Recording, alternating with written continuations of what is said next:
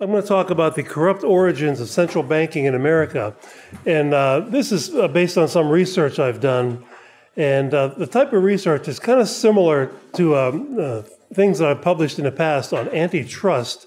And years ago, I was in a bit of a debate with sort of mainstream economic researchers over antitrust because the method of analysis, as it is in most of these areas, was recommendations to reform antitrust.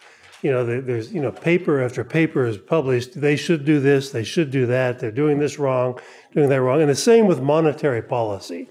When I was in your shoes as a student, we learned all about the great debates between Milton Friedman and the Keynesians and the proper type of monetary policy. But the conclusion I came to pretty quickly with antitrust is that trying to reform antitrust is kind of like trying to reform kudzu. I don't know if you know what kudzu is. Some of you from the South know what kudzu is. It's that vine you see on the side of the highways that grows, some people call it inch-a-night vine. It grows an inch a night. And you can't reform kudzu. You can't trim it or clip it or make it look nice. It just grows like crazy. You gotta pull it out by the roots and then make a big fire out of the roots and just destroy it, or else it'll take over your house. You can't do it. And I'm the same. My thinking is the same way with central banking. There are thousands of articles written about how to reform central banking. And, maybe putting better people in charge, smarter people in charge, better educated. The Fed at my university, maybe some of yours, they have the Fed Challenge, where a lot of our students go before a tribunal of Fed bureaucrats, and they debate over how best to centrally plan the economy. And then the Fed bureaucrats, who of course are a bunch of idiots who are responsible for the crash of 2008, sit up there like Stalinist emperors and put out their judgment on these students on how wise they are and how good they are at central planning, basically. And I say these things to my colleagues who teach monetary economics. They don't appreciate it much, but that's the truth. And so I don't, you can't reform the Fed any more than you can reform kudzu or antitrust regulation because of the inherent nature of the beast. And so what I'm going to talk about is some of my research that shows it's sort of a direct link to my early research on antitrust. I published a paper many years ago called The Origins of Antitrust. It's online, you can look at it.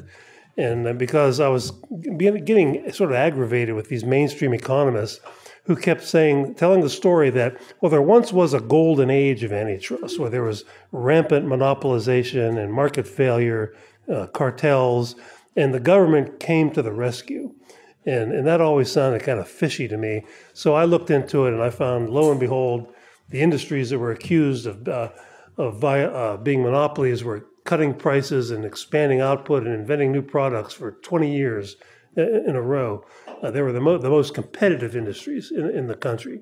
And so in this research I'm going to talk about today, I did something similar by looking into the very origins of central banking in America, because I want this to be I look at it as sort of a counter to the arguments that monetary policy can somehow be reformed. Maybe there once was a golden age of monetary policy when we needed a Fed. And I'm going to argue that no, it always was an engine of corruption, among other things, and it always was designed to create boom and busts and to inflate big government even bigger than what the Constitution would allow. And it starts with the very first central bank in America. It was called the Bank of North America. It wasn't even the Bank of the United States. Some of you who may have studied this might think the Bank of the United States was the first. But it's called the first Bank of North America. And Murray Rothbard wrote about this in his The Mystery of Banking. And this was the project of one of the wealthiest men in America during the time of the American Revolution, Robert Morris, a native of Liverpool, England. And here's what Murray Rothbard said Robert Morris, who was a wealthy businessman from Philadelphia, why he wanted a government-run bank. And so think about this. They just fought a revolution against the British Empire financed by the Bank of England. And so there's a big group of people in America who wanted to bring an American version of the Bank of England to America. And so, as you would expect, there was a lot of opposition to this. But Rothbard said what they wanted was, quote, to reimpose in the new United States a system of mercantilism and big government similar to that in Great Britain, against which the colonists had rebelled. The object was to have a strong central government, particularly a strong president or king as chief executive, built up by high taxes and heavy public debt. The strong government was to impose high tariffs to subsidize domestic manufacturers, develop a big navy to open up and subsidize foreign markets for American exports, and launch a massive system of internal public works, road building, canal building, and that sort of thing, government funded. In short, the United States was to have a British system without Great Britain. And so what happened was, after they fought a war to secede from British mercantilism, there was a clique in American politics led by Robert Morris and his young protege, Alexander Hamilton, to create an American version of the rotten, corrupt British mercantilist system that they had fought a war against. And I usually, when I first realized this, it reminded me of the Mel Brooks movie, History of the World. I forget if it was part 1 or part 2, the comedian Mel Brooks, where Mel Brooks plays the King of France. And he's out there skeet shooting, and he has a gun in his hand, a musket, and he has a servant who has serfs, and they grab a hold of one of these guys by the feet, throw him up in the air, and the king shoots, shoots at him. And one of his aides, I'm paraphrasing, this is not the exact dialogue, but he says something like, sire, or king, your highness, the peasants are revolting. And then Mel Brooks, the King of France, says something like, they certainly are. Anyway, that's one of my favorite things. But in another scene, the big laugh line of Mel Brooks, he kept saying, it's good to be the king, good to be the king. And at the right point, in the right delivery, it was really funny. Oh, of course it's good to be the king. But that's how I look at Morris and Hamilton and the Federalist Party in early America. They just fought this revolution against this rotten mercantilist system, but they understood that if you're on the money collecting end of that system, it's good. It's good to be the king. But if you're on the paying end, like the American colonists were, not good. It might even be worth fighting an 8-year war over to get away from that, but it was not good. Okay, so to organize this, Murray Rothbard called it the Morris Scheme. He called it was to organize and head a central bank, which they did. They got the Bank of North America was given a monopoly in currency issue, and it was so unworthy and so untrustworthy that it only lasted 2 years, and nobody had any confidence in the currency, and so the bank was privatized. So that didn't work very well. But they never gave up. Look where we are today. We've got the Fed. They never gave up, ever. 200 years later, they're still at it. Not the same individuals, but they're political descendants. And so Rothbard then says that Morris, after this happened, after the Bank of North America imploded, he called on what Murray called him, his quote, youthful disciple, Hamilton. And Hamilton knew nothing at all about finance and banking, economics, contrary to what the historians will tell you. He was a dunce on that. He never studied it. He worked as a clerk for some slave-owning molasses merchants in the Caribbean as a young man, but that's the only experience he had really with anything related to commerce, economics. And these were British mercantilists who he worked for in the British Virgin Islands. And so he learned about the British mercantilist system and political connections and political cronyism. And so in Ron Chernow's book, which is the big biography of Hamilton, he talks about this, about how Robert Morris chose the young Hamilton as his protege, because he had been George Washington's protege in the Revolutionary War. And he wrote George Washington and said, I would like Hamilton to be the Treasury Secretary. And George Washington turned to Hamilton at that point and said, I didn't know you knew anything about finance. We never talked about it. But if Robert Morris wants you to be the Treasury Secretary, he's the richest man in the country, you got the job. And so Hamilton decided he needed to learn something about money and finance then, at that point. And so here's what Chernow says. Hamilton brushed up on money matters and had Colonel Timothy Pickering, this is at the very end of the Revolution, and Pickering would later become George Washington's Secretary of State and Secretary of War. They had him send him some primers, David Hume's Political Discourses, tracts written by the English clergyman and polemicist Richard Price, and his all-purpose crib, Postlethwaite's Universal Dictionary of Trade and Commerce. So he basically read some Cliff Notes type books on commerce, just enough to write a letter, an April 30th, 1781 letter to Robert Morris. Okay, this is Hamilton at the very end of the Revolution, looking for a job, basically. This is how he introduced himself to the wealthiest man in the world. He was the assistant to the most powerful man in the colonies, George Washington, and he was thinking, well, what am I going to do when this war is over? I'll write a letter to the wealthiest guy in the country. See me, I'll work for him. And so he wrote this letter saying, I've studied up on economics, and here's what I think we need. In the letter is protectionist tariffs, a central bank, taxes on property, poll taxes, and a large public debt. He said, a national debt will be to us a national blessing. National debt. And the reason he said that, the reason he gave for calling the national debt a blessing, was that he believed the government needed to be much bigger than what the Constitution would allow. He believed this certainly with the Articles of Confederation, which was the first Constitution, and then also when the U.S. Constitution, the colonies seceded from the Articles of Confederation and created the U.S. Constitution. And Hamilton thought even the U.S. Constitution was too weak. He called it a frail and worthless fabric once it was ratified. But he thought a big public debt could take care of that, could counter that. And here was his theory. It was kind of Machiavellian. He thought that if the government would sell a lot of bonds to raise money, then it would be the wealthier people of the country who would be buying most of these bonds. They're the ones with the means to purchase all these bonds. And so they would have a personal interest in making sure the government always had enough revenue to pay off the principal and interest on their bonds. And so that you would create a sort of a lobbying class for bigger government and higher taxes among the wealthy and more influential people of the country. Sort of the opposite of today, where the welfare parasite class is the big voting bloc for bigger government in the eyes of most politicians. But it was also the wealthy class in the eyes of Hamilton. Okay, and so these two worked together to lobby for a resurrection of a national bank, which they eventually did. Here's what Hamilton later said about why we needed a bank run by politicians. There's a good idea for you.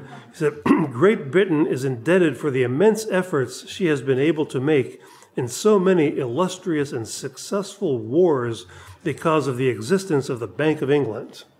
So that's a good reason for having a bank run by politicians. We can get in more wars. And Hamilton spoke about the imperial glory that many Americans would achieve with more wars, especially a war against France. He was itching to start a war with France. And then he said the tendency of a national bank is to increase public and private credit. The former gives power to the state for the protection of its rights and interests. So it balloons the state and it creates boom and bust cycles by creating too much private credit. He didn't say boom and bust cycles, but that's what it is. So if you're wondering, it's my hunch that this is one of the reasons why so many New Yorkers have been flocking to this play on Broadway, Hamilton, is that he's their big government guy. He's their favorite left winger. And a friend of mine who happened to be in New York City and visited Hamilton's grave, which is in this churchyard right across from the 9/11 site, from the Twin Towers site, he said he stood there and watched it for, this is Butler Schaefer told me this, he stood there and watched it for about 5 minutes and there was no movement, so he felt safe enough to leave. The grave site. It's still there. I've seen it. I've been there. I saw Hamilton's grave. Okay, so the purpose of America's first national bank, according to its founders, was one, to dispense corporate welfare and subsidies to politically connected businesses, and two, to grow the government, to finance government by disguising the cost of government through debt finance. That's so. You know, if you ever read the chapter on war in Human Action, and I recommend everybody do it. It's one of my favorite chapters in Human Action. It very clearly states, you know, the basic economics that you know, if we finance wars with taxes, there will be fewer of them and they'll be shorter. But if we finance them with debt, there'll be more of them and they'll be longer. And if we finance them with inflation, printing of money, that's the worst possible thing of all, because they all disguise the true cost of government. But the most explicit cost is there when you have to finance these with taxes. And so Hamilton, he favored this. This is why he favored this big debt to grow the government. Okay, and here's a statement of what the Federalist Party was up to by Douglas Adair. He was the editor of one of the editions of the Federalist Papers. And here's what he said in the introduction to the Federalist Papers. Douglas Adair, the historian, said, "With devious brilliance, Hamilton set out by a program of class legislation to unite the propertied interests of the Eastern Seaboard into a cohesive administration party, while at the same time he attempted to make the executive dominant over the Congress by a lavish use of the spoils system," that is, giving government jobs, when he was Treasury Secretary, giving government jobs to political supporters. In carrying out his scheme, Hamilton transformed every financial transaction of the Treasury Department into an orgy of speculation and graft in which selected senators, congressmen, and certain of their richer constituents throughout the nation participated. Sounds like the Clinton administration, doesn't it? The Clinton Foundation or something like that. An example of what Adair is talking about is that as Treasury Secretary, Hamilton nationalized the state debts. The federal government took over the state debts, and he purposely created a huge arbitrage opportunity for the politically connected class, because this was, of course, before the internet. And so the word went out among the political class that here's the plan. There's all these bonds out there. A lot of them are held by Revolutionary War veterans who were paid in government bonds for their service in the war. And so all throughout the hinterland, there were all these bonds out there, and they were being traded, some of them between 2 and 10% of par value. So the insiders, the congressmen, the senators, the executive branch people, the financiers like Robert Morris, who were politically connected, they knew this. They knew that at some point the government was planning on paying par value, 100% face value of these bonds. But in the meantime, if you could go and buy them up at 2% of face value and then sell them at 6 months later at 100% of face value, you could make a good penny doing that. And so there was this mad rush, like a gold rush, up and down the Eastern Seaboard, where the politically connected people like Robert Morris himself hired people to go in stagecoaches, boats, whatever, however they could go up and down the Eastern Seaboard to buy up as many of these bonds as they could from whoever would sell them out there. And as a result of this, Robert Morris himself made, according to the New York newspapers, made $18 million. And this is before the 19th century. Okay, Governor George Clinton of New York made $5 million. Hamilton himself hired buying agents, bond buying agents in Philadelphia and New York. How corrupt is that? That sounds like an early Henry Paulson trick to get into the government and use it to enrich your company that you work and yourself like this. Talk about insider trading. You know, there's some real political insider trading there. Okay, and so this is what happened. And so fast forward a little bit after Hamilton is dead.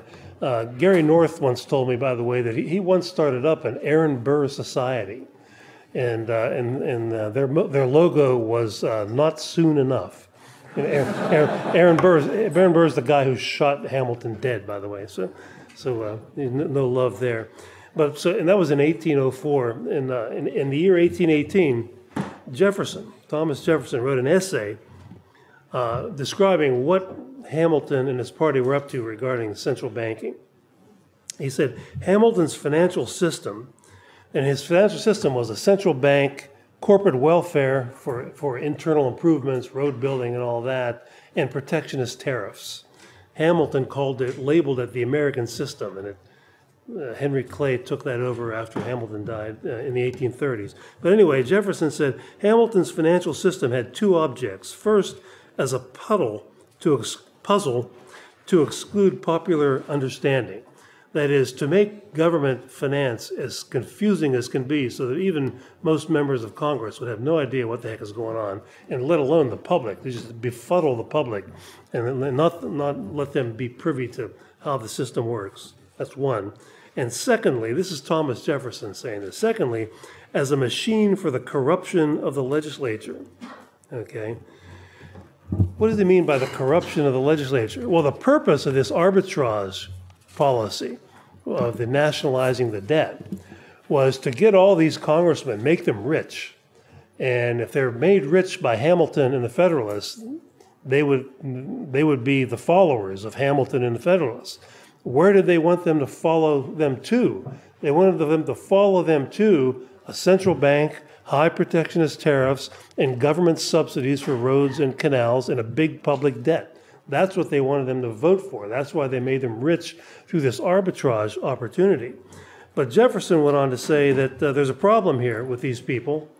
And the problem that they had, he said this, and he understood what happened here. In describing what happened to the bondholders, all these old veterans, he said the distresses of those people, that is the original bondholders, often obliged them to part with these for half, a fifth, even a tenth of their value, and speculators had made trade of cozening them from the holders by the most fraudulent practices and persuasions. So these slick New York banksters went down south and everywhere else and talked to all these Revolutionary War veterans out of their bonds.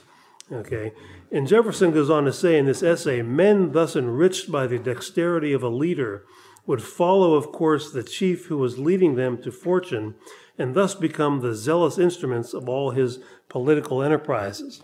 So he understood that the purpose wasn't just to make a bunch of people rich. It was to get them to owe you. You got to vote for me, and I'll make you rich. You don't vote for me in our program, you're left out of all this. You're not going to be a part of this the next time we have it. Okay? But the problem was that this was a one-time event. Hamilton's debt assumption policy was a one-time event. Here's what Jefferson said. He said, the political power created here would be temporary, and it would be lost with the loss of the individual members whom it had enriched. So, okay, they'll take a vote for a central bank, protectionism, government debt, but that'll only last as long as these men are still in power. They're going to retire, they're going to die off.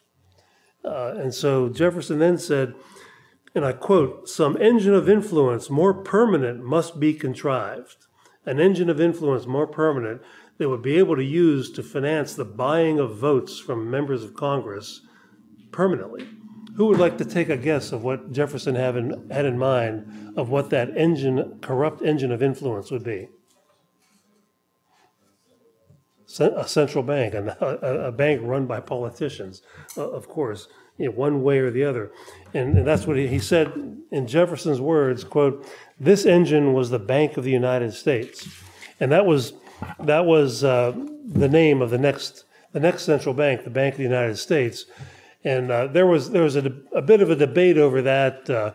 George Washington was president, and he asked Jefferson, who was the Secretary of State, to write his opinion on the constitutionality of a central bank, and Hamilton, the Secretary of the Treasury, his opinion of the constitutionality of the bank. And of course, the whole purpose, Hamilton was in politics, and was put in place by Robert Morris, was to create a central bank. That's why he was there. So you know what he was going to say. So they had this famous debate over the central bank, and Jefferson pointed out that the Constitutional Convention debated this issue and rejected it. They voted down the whole idea of a national bank. And that would seem to be pretty good evidence that it's not constitutional, that the Constitutional Convention said, no, we don't want anything like this. And it's not, and so there's nothing in the Constitution. And the U.S. Constitution gives the federal government the right to coin money, but not to print currency. Coin money, to coin money. And even that, George Washington, sort of an anecdote, that they wanted to put his image on some of the coinage, and he turned them down. He said, no, that's how the tyrants of Europe, it's one of the tools they had always used to solidify their political power over the people, is to put their image on the coinage. And so he didn't want his picture to be on the coinage like the tyrants of Europe. But appropriately, the first politician in America to have his mugshot on the coinage was Abe Lincoln on the penny. And, they used to have just trees and leaves and things, but he was the first politician to have his mugshot on the money, on the coinage anyway. Okay, so they had this big debate, and it was obviously unconstitutional. And this is where Hamilton, who was a lawyer, of course, he invented the idea of implied powers of the Constitution. It was with his debate with Jefferson over the constitutionality of a national bank. He basically said, well, yes, there are no delegated powers explicitly to create a bank run by politicians, but you need to read between the lines here. And Jefferson essentially said, I have read between the lines, and there's blank space in there. There's nothing in there. And he didn't say that exactly, but that's the essence of what his argument was.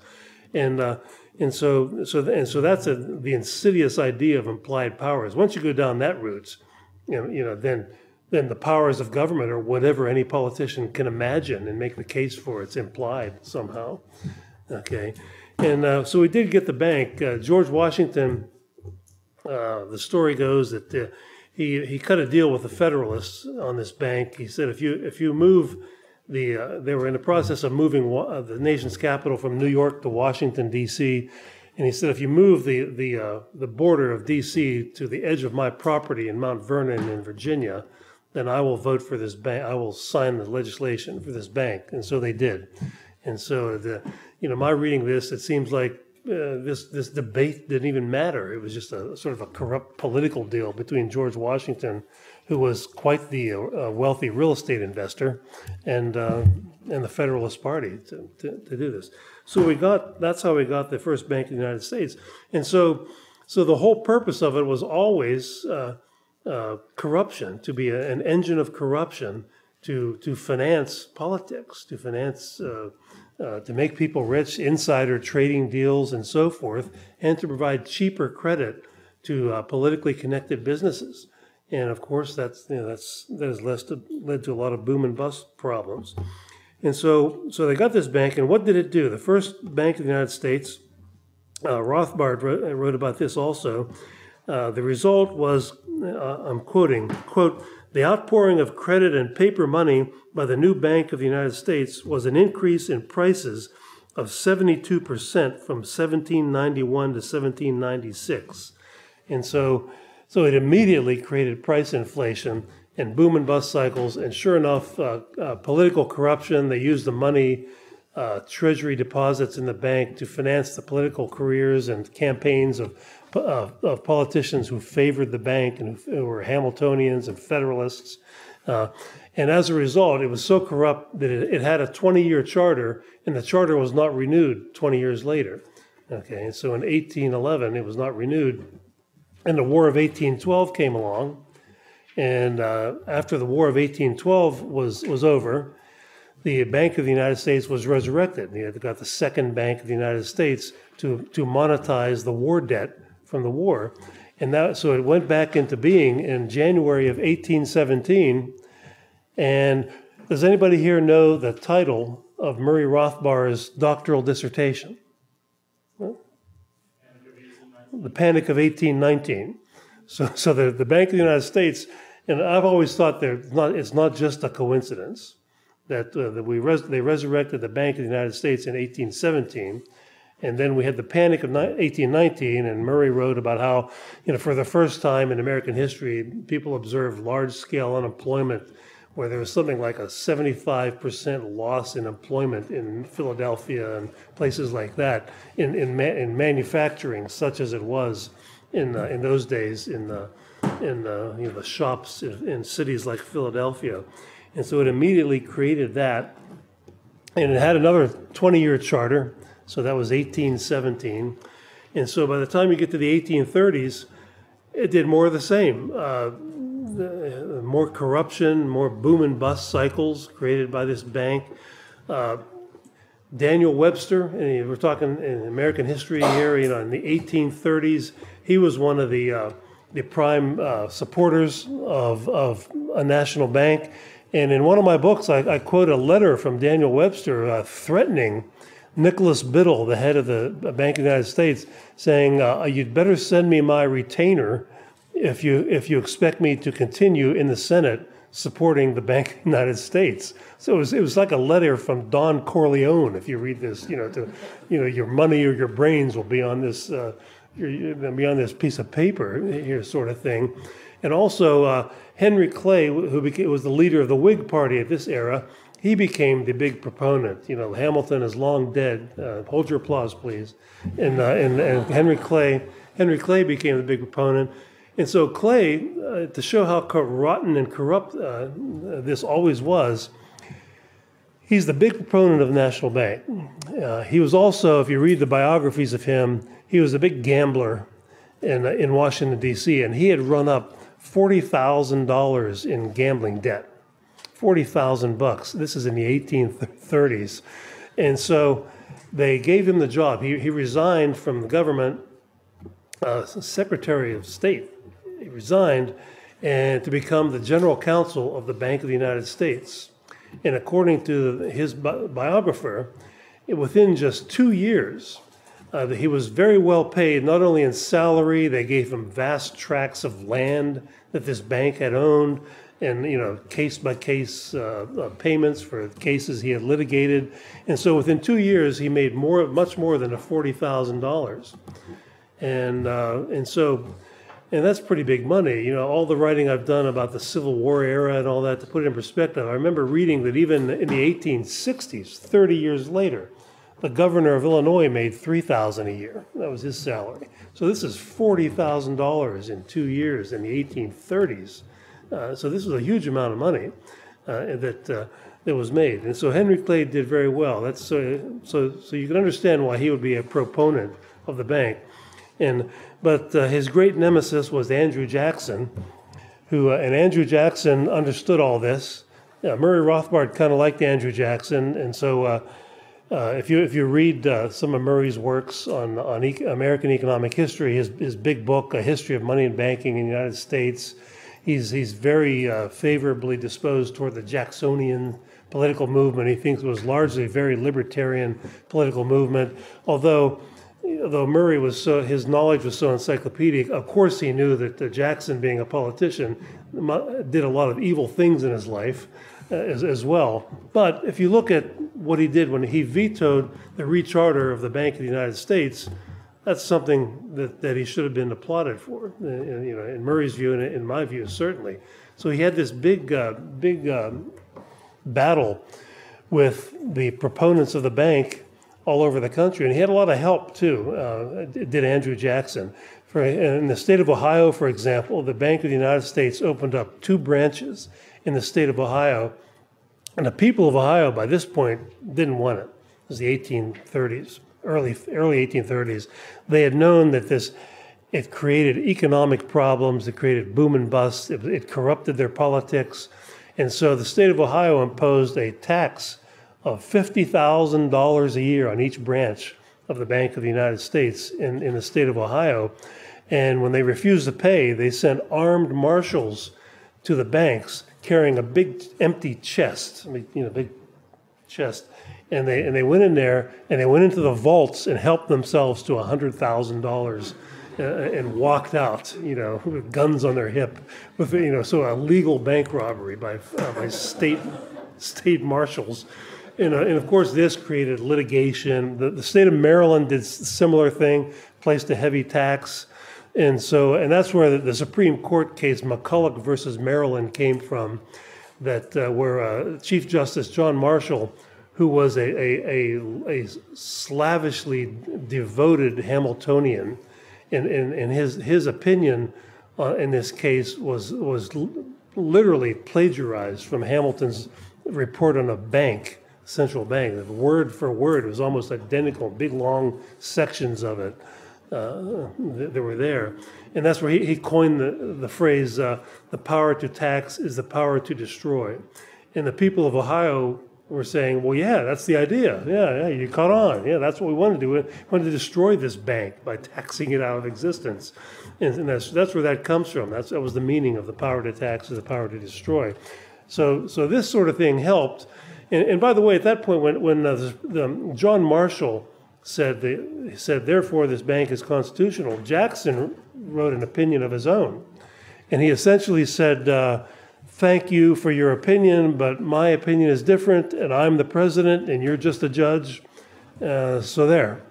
And so, before the American Civil War, it was not true that 5 government lawyers with lifetime tenure had the sole responsibility of telling everybody in the entire country what their liberties were to be. That's the system we live under now. But in those days, it was common knowledge that we had 3 branches of government, not just a lawyerocracy at the Supreme Court. We had a president, we had a Congress, we had the judiciary, and we also had the people of the states. They had a say in these things, like the Ohioans and the people in Maryland, their legislature that did these things. So that this idea that we have sort of black-robed deities telling us what our freedoms are in this country really didn't come about until after the Civil War. They had judicial review for a long, long time. John Marshall invented that out of thin air, by the way. There's nothing in the U.S. Constitution that says that, anything about that. And he just came up with this, the Hamiltonian judge, John Marshall. And so when Andrew Jackson vetoed the resurrection of the Bank of the United States, he accused it of this, of, quote, subversive of the rights of the states and dangerous to the liberties of the people. Well, that seems to me to be a good enough reason to veto something, if it subverses the rights of the states and the liberties of the people. That's a pretty good reason.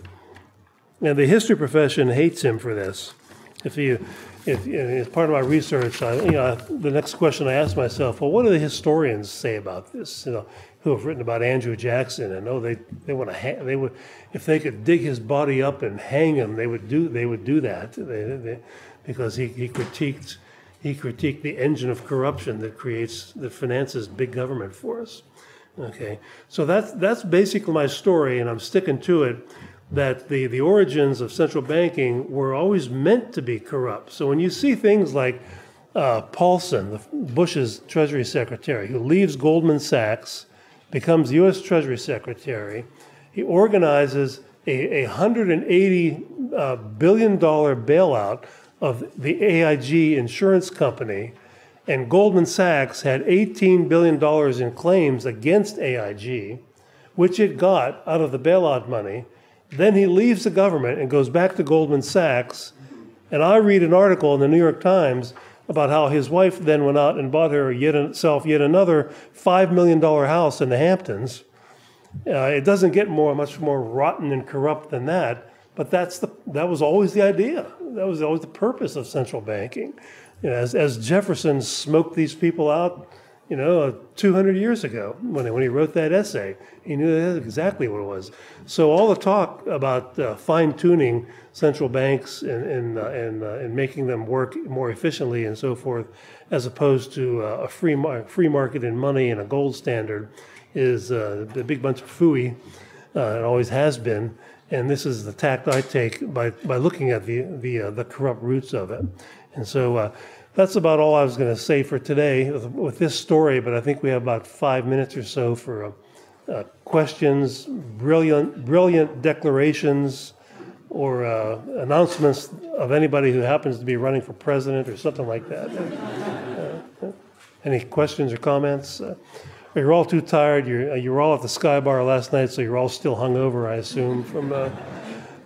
Or your ears are still ringing from listening to Bob Murphy do karaoke. Maybe that's the problem. And you haven't heard a thing that I've said. So would you say the American Revolution was just because the upper gentry weren't involved in the mercantilism of England, and they wanted their own. Well, he's asking if the American Revolution was because the upper classes were not involved in mercantilism.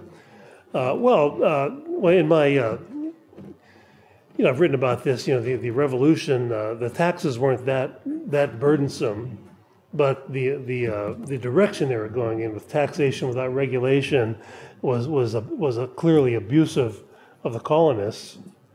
And so I don't think there's any one cause of any war like that. So I wouldn't say that this was the cause of the revolution. But then after the revolution, there were these two factions, the Jeffersonians and the Hamiltonians. It was the Hamiltonians in the Federalist Party who wanted to bring the whole rotten British mercantilist system here as long as they could be in charge of it. And that's why Jefferson thought Hamilton was not only just wrong, but he was evil, because he was dangerous because he was very smart, very brilliant, and he was corrupt. And another thing I didn't mention in the talk, that there was a famous dinner with, you imagine this, Thomas Jefferson, Alexander Hamilton, John Adams, and John Randolph having dinner at Jefferson's house. And then Jefferson had a winery, so they're probably into their cups at this point. And John Adams, who was the president, said that if it weren't for the corruption of the British system, it would be the most perfect constitution in the world. The British unwritten constitution, but it's a constitution. Hamilton interjects, these are the words of Jefferson. Hamilton interjects and says, oh no, it's the corruption that makes it the perfect system, because it's the corruption that grows government bigger than it would otherwise be. And so that dinner conversation, Jefferson said, is what convinced him that Hamilton, he called him a monarchist bottomed on corruption. Because at the Constitutional Convention, Hamilton wanted a king, a permanent president, he called it, a king. They just fought a war against the king. But not only a king, but a king that would oversee a thoroughly corrupt government on purpose, corrupt on purpose. And so there was the big division there. And the Jeffersonians prevailed until the Civil War. The Civil War, we got the National Currency Acts that nationalized the money supply. We got 60% tariffs, average tariffs that lasted for 60 years. We got the railroad subsidies by the government, and it opened the door to corporate welfare. And so that was pretty much the end of the old Jeffersonian idea. We didn't get the central bank. We got the National Currency Acts and the Legal Tender Acts, but that was the precursor to the Fed. That was the next step to getting the Fed, I think, in that era. Maybe one more, and then we'll take a break. Yeah. Why were the holders of war bonds willing to sell their bonds so cheap to the aristocrats? Why wouldn't they just hold them? I assume they needed the money, because a lot of them were just ordinary yeoman farmers who had little money, and they were soldiers in the Revolutionary War. When the Continental Congress didn't have the money to pay them, they paid them in promises of these, and then they probably thought that these were pretty much worthless. After all, they had seen the value go from all the way down to, in some cases, less than 10% of what the face value was. So I imagine they thought, I might as well get something while I can, or this can be worth zero pretty soon. And they didn't know that the government was planning on paying the holders of the bonds face value in the near future. That's why I said it was before the internet, where you couldn't find out this information. Why did the value of the bond drop so far in the first place? Mistrust of the government, I assume. People have mistrust of the government, when the bond. When I lived in Maryland for many years, they would always brag about the high bond rating they had in Maryland. But it's a high tax state. They would tax the pants off the public to make sure they pay off all the bonds that they issued. So yeah, the bond holders, the Wall Street bankers would always give them a very high bond rating because it was a high tax state. But if you're not very good at raising enough tax money to pay this off, then the bond rating goes down and the value of the bonds go down. And that's probably the situation they were in at the time. The Federalist Party, by the way,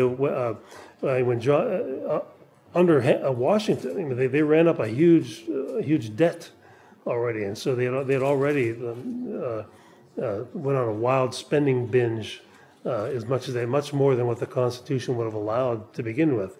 That's why I quoted Adair, the historian, a day or there. So I guess we're about out of time. It's time.